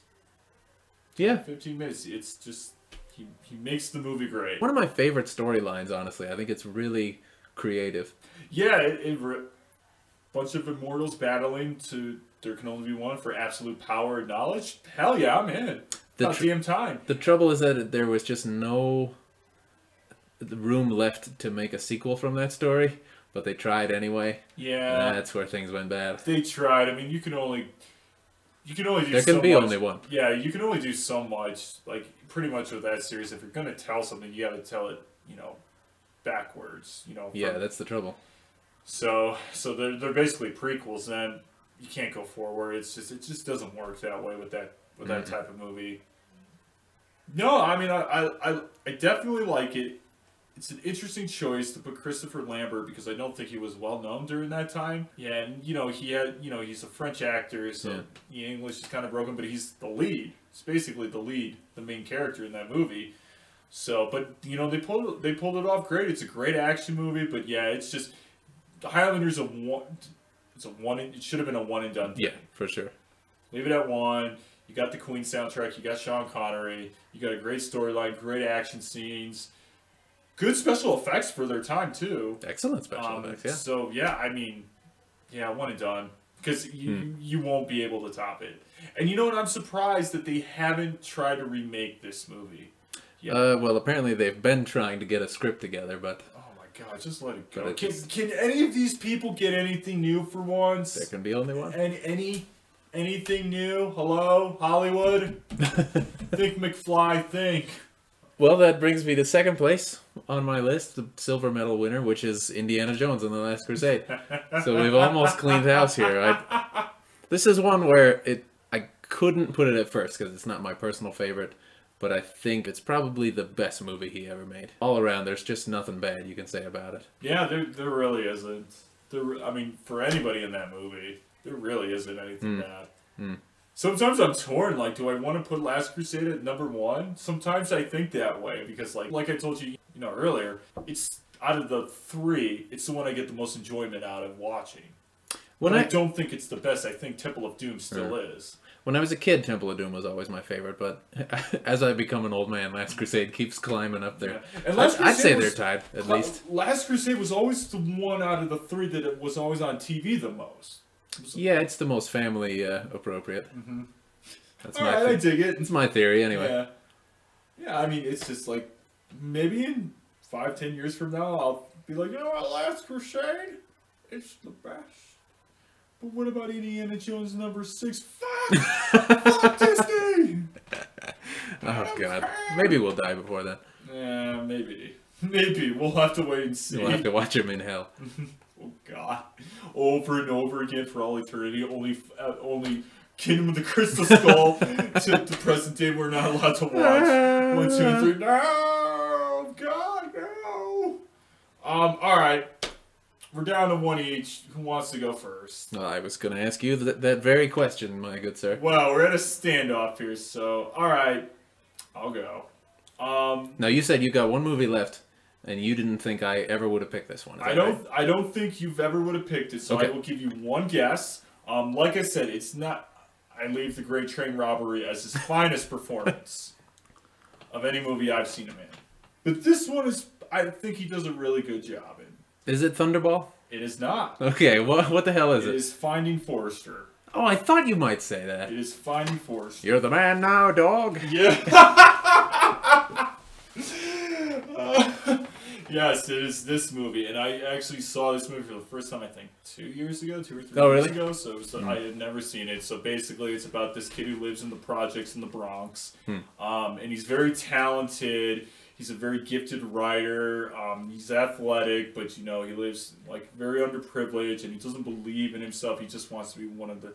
He knows he's not part of the clique, I guess you could say, because he knows, I think deep down inside he knows he's very smart, very talented. He's kind of above the rest, but he doesn't want to accept that. Yeah. So well, and he kind of has nobody else he can talk to about it either. Exactly. It's kind of like a coming of age. He's kind of conflicted. Kind of like a self-identity. Who am I? Type of person. And so he runs into Sean Connery's character. Some say he's kind of portrayed as like J.D. Salinger in this movie. So he comes across him. I'm trying to remember. I think they try to break into his apartment. I believe his friends dare him to break into the old man's apartment because everybody is scared of him. So he gets it, but he goes and he leaves his backpack. He leaves his backpack that has his writings. He kind of writes privately. It's kind of like his mode of escape. And so, like, of course, he's surprised that Sean Connery's there, and so he throws the bag out the window and he basically tells him to write like an essay, 5,000 words or something like that, of why you should not break into my apartment. And he does it, and he gives it to him. And then they kind of talk a little more, and he tries to mentor him, and he improves on his writing, his life. And then, of course, he submits it in school. And then I think kind of the one teacher notices that, hey, he kind of like assumes he's like placerizing. Yeah. And I think F. Murray Abraham's the teacher. I was going to say that. Do I remember that right? Yeah, F. Murray Abraham. Yeah. And that's where the story takes off, and they kind of befriend each other, and Sean Connery's like the mentor, the kind of like the, kind of helping this kid shape his life and deciding you're very gifted, you have a chance here, and it's a very moving movie, and I think Sean Connery does a really good job in this. Like, I kind of picture that's what Sean Connery is in real life. Probably. Yeah, I think to me that's like a movie. He probably doesn't like to have many visitors. Probably not, but I feel like that's kind of the movie where it kind of resembles to him closely if I had to guess who he was as a person outside of the camera. And I think that's why this movie hits me well with Sean Connery a lot. I in the back of my mind, I thought you might pick that one, but it would be nowhere near my top 10. But he is very good in it. Yeah, it's a perfectly fine movie. Yeah, it's a fine movie. It's nothing. It's a moving movie. It's kind of like you know, it is what it is. It's just a coming of age movie, and Sean Connery is kind of like the guy who's living in the twilight years. He went through a lot of stuff, and I think he kind of gave up on life, and he met this kid. They became friends, and he kind of had his second chance before he dies in the movie. Yeah. So, it kind of fits in that genre with like Scent of a Woman, maybe. Mm-hmm. Those kind of in the '90s they were big. Those inspirational dramas. Yeah. And if you like that kind of thing, it's definitely one of the good ones. Yeah, it's definitely a good movie to check out at least once in your life, and you know it's a very moving movie, and it's something that will keep you entertained. It's not like the greatest, but it's something where if you're bored on an afternoon, give it a watch. It's pretty good. Good cast of characters, and it's a good story.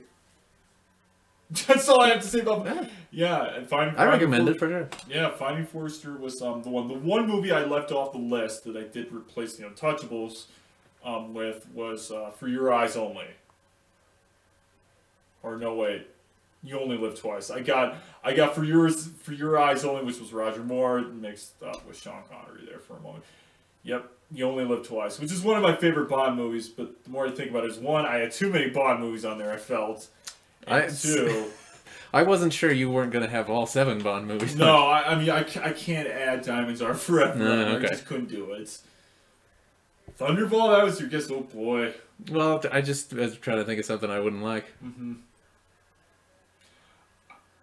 I do like You Only Live Twice. I mean, it gets kind of knocked to the bottom of the list these days. Mm-hmm.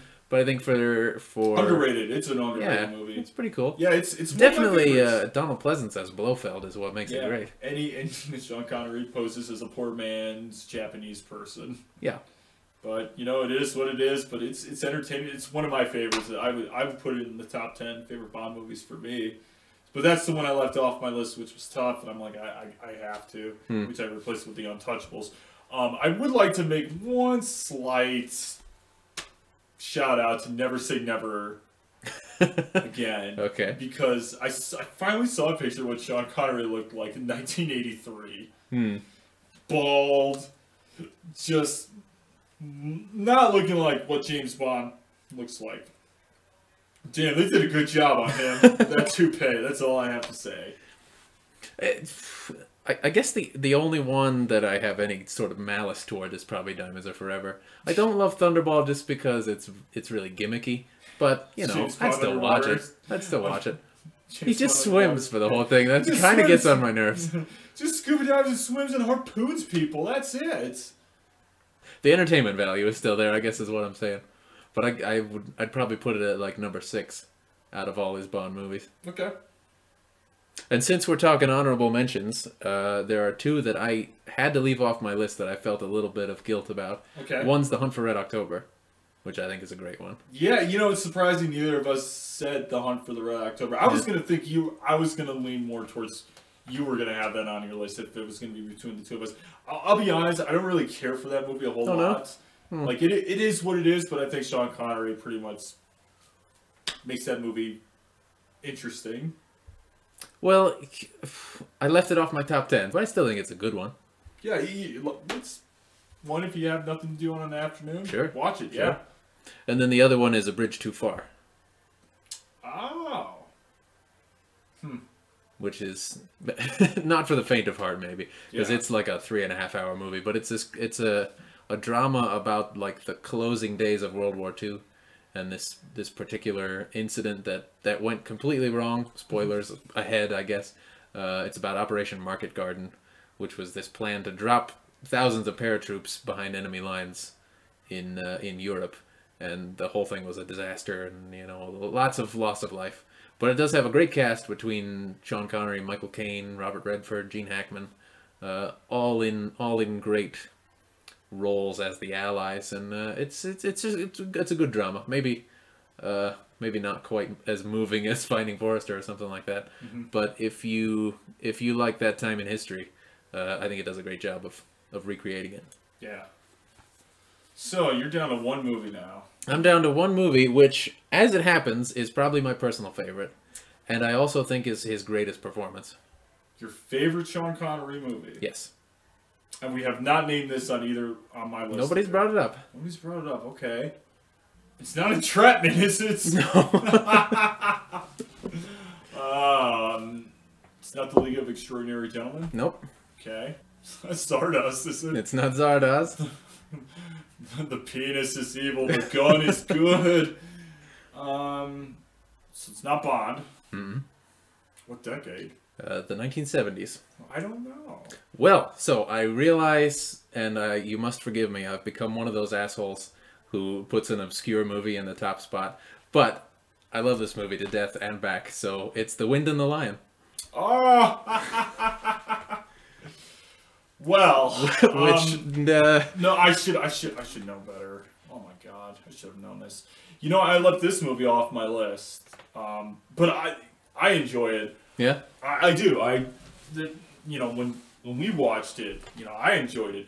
I can understand why people don't like this movie. It is a very slow pacing movie, very slow. I'll put it to you this way. If you can't get through Lawrence of Arabia, chances are you're not going to get through The Wind and the Lion. I think it's a great movie. but you should. You need some culture. Anytime Sean Connery poses as an Arabian, I'm all in. This man's done everything pretty much, so I'm all in. Teddy Roosevelt? I guess I'll talk us through it. So, so Sean Connery plays this Moroccan Berber chieftain named Mulay Raisuli. And some of this is based in reality. He was a real person. The events are obviously embellished, let's say. So he kidnaps an American woman who's there, I guess, just on holiday, and her two children. And her name is Mrs. Pedicarish, played by Candice Bergen, who I had never really seen in anything else, but she's spectacular in this movie. I think hers is a great performance, too. And then, so he kidnaps her and demands a ransom from the American President Roosevelt.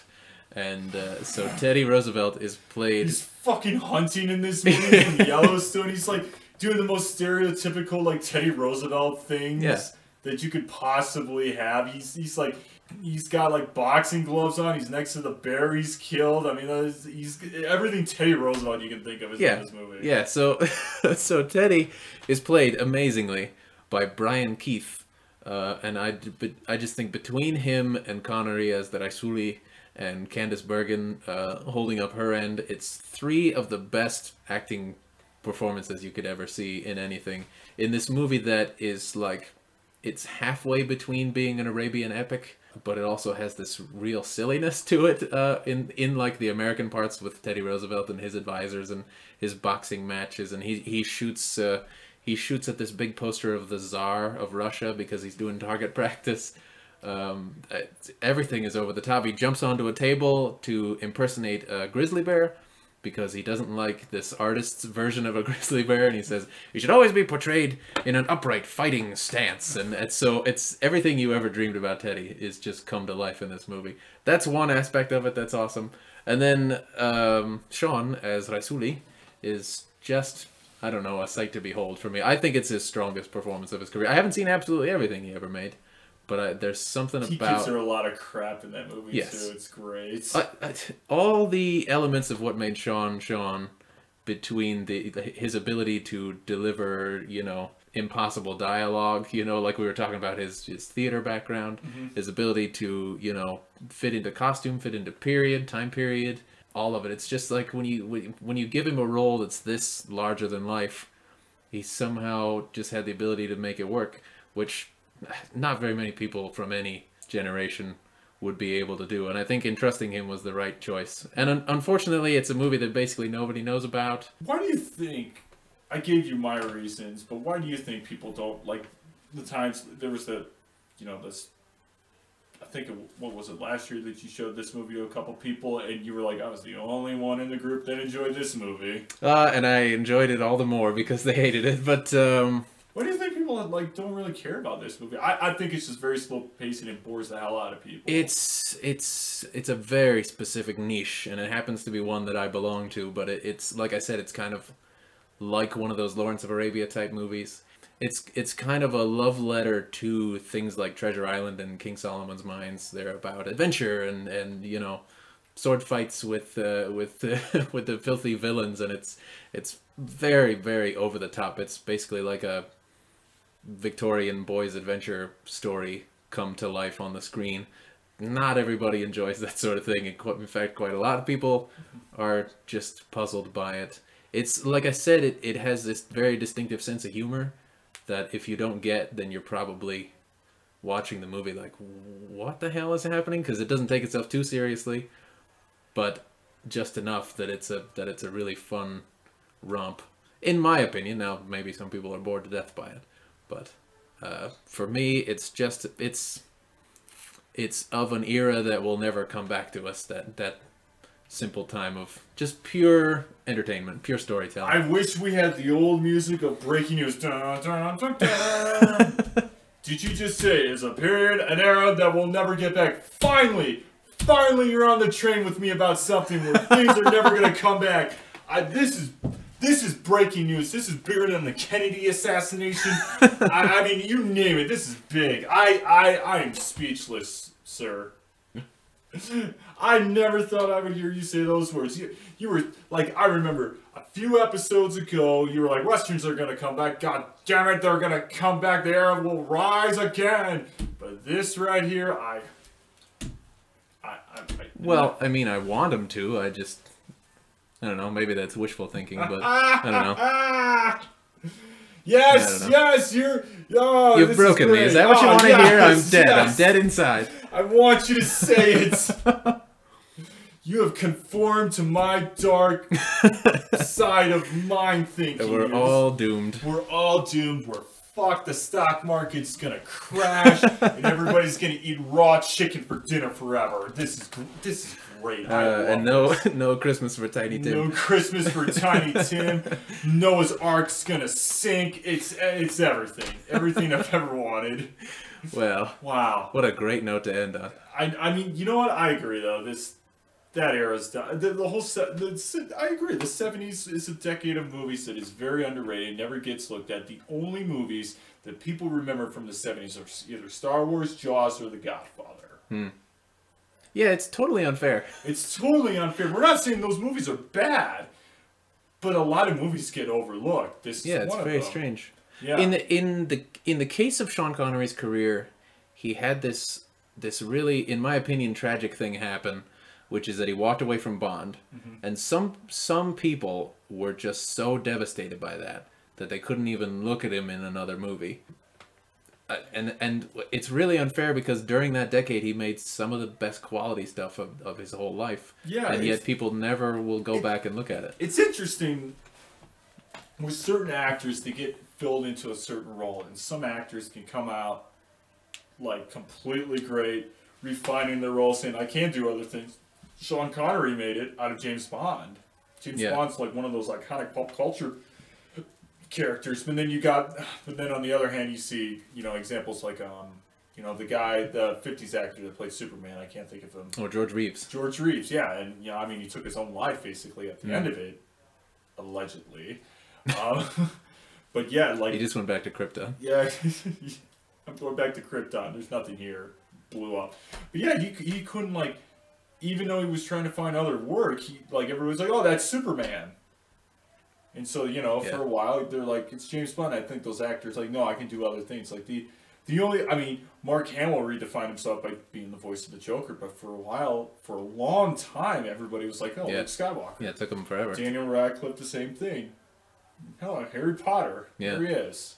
So it's kind of like, some actors can pull it off. That's just the greatness of Sean. I mean, Sean was doing movies while, he was still James Bond, though, too. For me, it's kind of a tragedy. It took until basically Highlander and The Untouchables when people finally remembered, hey, he's pretty great. Start giving him Oscars, start giving him big parts in movies. Yeah. But throughout the 70s... We can't give James Bond an Oscar. Yeah, exactly. throughout the 70s and early 80s, he really struggled to get, respect, I would say. Which sucks because, in my opinion, let me see, almost half my list were made during that time and almost totally ignored. Real shame. It is. I would like to share some interesting facts about Mr. Connery since we're going back on the subject. By all means. So I looked up some interesting, random facts about this man here, and some we kind of mentioned, during the episode. For example, he worked, like polishing coffins, for example. I've read, and some of it's probably bullshit, but I've read a long list of things he used to do before fame. A milkman. But here, you mentioned he was a bodybuilder. He participated in the Mr. Universe contest in 1953. So there was that. We mentioned he was in the Navy. He had a tattoo that said "Scotland Forever." Wait a minute! I did not know that. Now you know. Oh, God bless him. Now you know.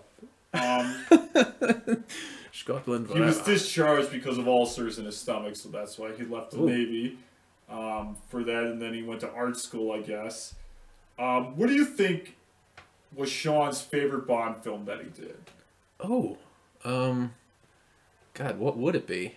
Probably Goldfinger? From Russia with Love. Oh, really? Yep. Confirmed it with in an interview with ABC News. So there's that. I'll be dead. It's because it's the classiest one. Interesting enough, I'm sure you might. There are two roles that he turned down famously. One, he turned down the offer to portray Gandalf in Lord of the Rings. I heard about that one, yeah. He's saying he had no idea what the hell these novels were even about, couldn't understand it. Yeah. And I guess he just wasn't real fond of filming in New Zealand for over a year and a half. The other role that he turned down was in The Matrix Reloaded and The Matrix Revolutions. He was going to play the role of the architect. Can you imagine Sean Connery in the Matrix trilogies? I, to be honest, have not seen the sequels ever. But no, that's one where I think he might feel horribly out of place. Yep. I don't know. There's something very modern about the Matrix and something very old-fashioned about Sean. We'll talk about the Matrix one day because I wouldn't mind doing the episode on the first one, but it's a classic example for me of so much potential and it got blown up. So, but that's for another day.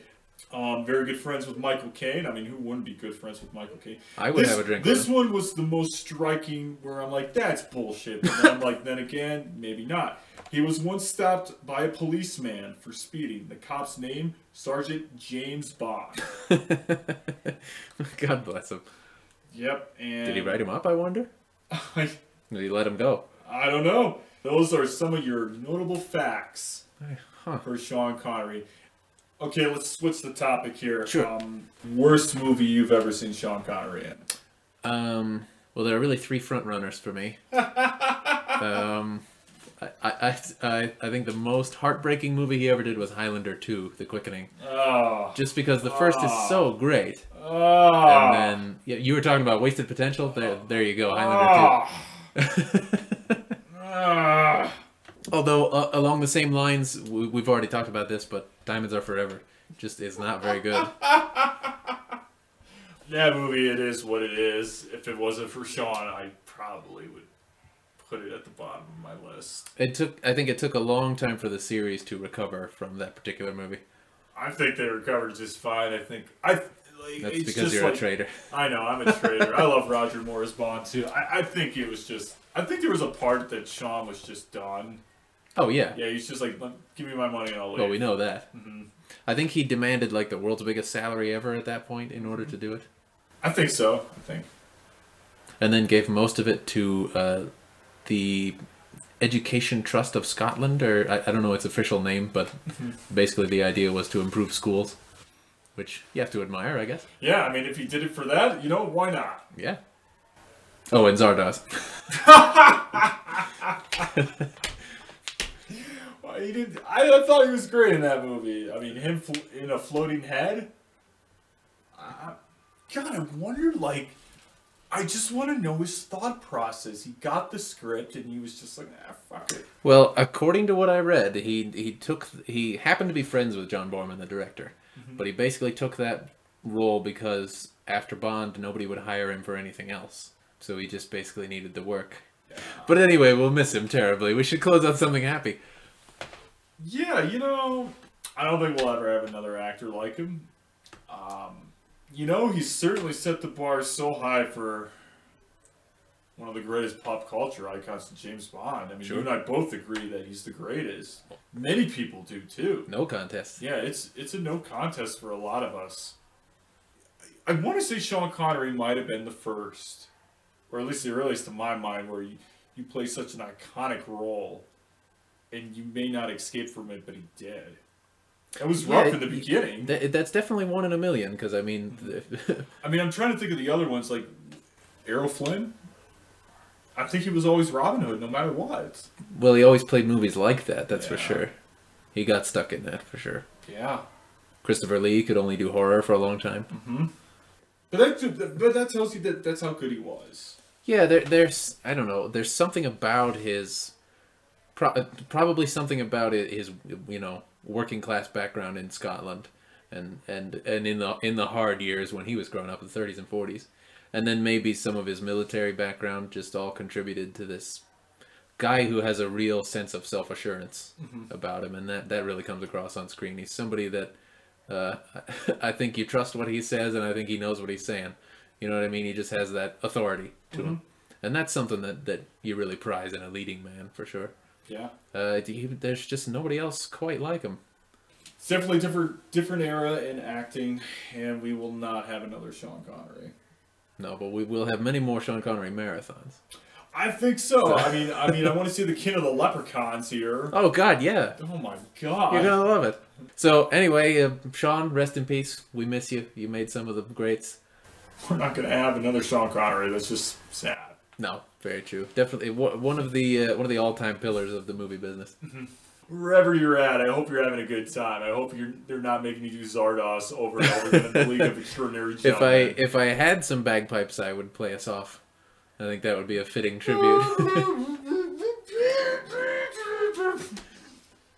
Well, so anyway, Scotland forever. adios, Sean.